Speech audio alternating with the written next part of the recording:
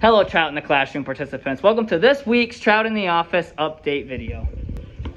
Our TIO Trout are all looking extremely happy and extremely healthy, and they're all pretty active right now because they have learned that since I am here, they might potentially get some food. One interesting thing to note is that when I remove the foam lid off this aquarium, notice how most of the fish dart right up to the surface, and that is because they have learned that when this happens, there's potentially some food on the way. We still have our one abnormally large trout, and it's actually right here, front and center, and that fish is just so much larger when compared to the other fish. Not to take away from the other rainbow trout, they're all growing extremely well, and it'll be exciting to see how they progress through the coming weeks. Our water quality parameters are all looking really good. Our pH is staying stable at 8.2. Ammonia and nitrites are at 0 parts per million, and our nitrates are at about 40 parts per million. In this week's update video, I want to talk about another water quality parameter, and that's dissolved oxygen. So most fishes are gill breathing and actually require oxygen that's dissolved into the water to be able to breathe. They're not like us. They can't breathe the atmospheric oxygen that's at a way higher content when you compare it to water. There are some fishes that can breathe atmospheric O2, and they're within the lung fishes. So how do we ensure that we have enough dissolved oxygen in our aquarium for our trout? When we put the water in this aquarium, we're actually confining that water to the dimensions of our aquarium. So we're decreasing the surface area that's exposed to that atmospheric oxygen. So we're decreasing the amount of atmospheric oxygen that can dissolve into that water. So we try to help it along in a couple different ways.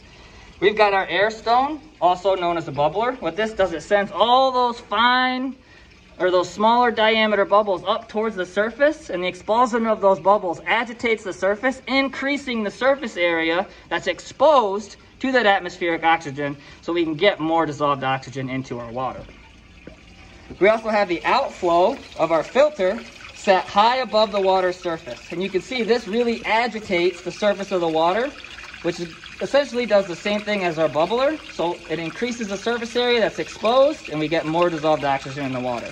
You might attribute this to some of Pennsylvania's wild trout streams that occur throughout the whole entire state. You see little waterfalls when that water's flowing really good, and you have more dissolved oxygen in those streams available for these trout. We also have our chiller set to 55 degrees Fahrenheit. So cold water actually has a higher dissolved oxygen content when compared to warm water. For trout, you want a high dissolved oxygen content. Typically, you want that to be at 9 milligrams per liter or higher. In our TIO trout, the dissolved oxygen content is at about 10 milligrams per liter. The reason that cold water has a higher dissolved oxygen content is that when the water is cold, those water molecules actually vibrate a lot slower. When you start to heat that water up, those water molecules move around a lot faster, and that can actually drive the dissolved oxygen out of the water.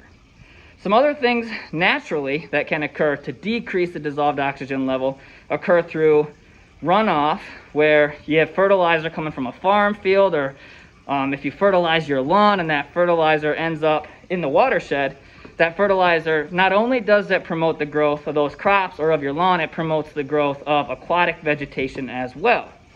Now, that vegetation can add dissolved oxygen to the water through photosynthesis, as that oxygen is a byproduct of photosynthesis. However, too much aquatic vegetation can actually deplete the dissolved oxygen in the water at night when those plants aren't photosynthesizing. Also, as those plants die, it increases the level of bacteria that's in the water, and that actually takes up a lot of oxygen as well. This is why you can see dissolved oxygen levels fluctuate in a system that has a lot of aquatic vegetation. So that's going to do it for this week's update. Stay tuned for next week's.